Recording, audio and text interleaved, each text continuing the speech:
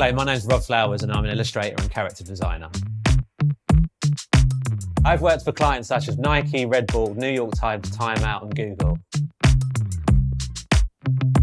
In this journey, I've produced illustrations for TV commercials, music videos, fashion collections, and even edible posters. With a backdrop of a horde of vintage action figures and Happy Meal toys in my studio, I create illustrations that embody my love of humour, ghoulish characters, psychedelic colours, and food in a human form. They are trippy, a bit exaggerated, almost grotesque. That brings a sense of silly fun joy to people who come across my work. From this style, I illustrate sets of characters that are applied to bags, t-shirts, shoes, and other items. A good character design can communicate complex ideas and emotions and really enhance any commercial project. In this Domestica course, we will learn how to produce a set of character designs for use on products.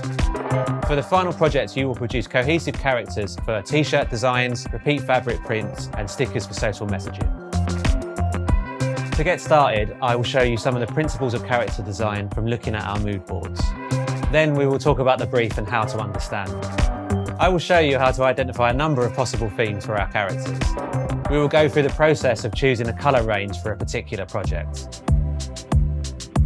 In the next step, I will show you the first thumbnails and character roughs. We will take our ideas to the computer to fully colour and make our final tweaks. After that, I will show you how to format your designs to be placed onto different products and online. By the end of this course, you'll be able to create from heroes to villains and commercialise them to be stamped onto any kind of object. To follow my steps, you need basic drawing skills, a computer with Adobe Illustrator loaded on it, and a good working knowledge of the program.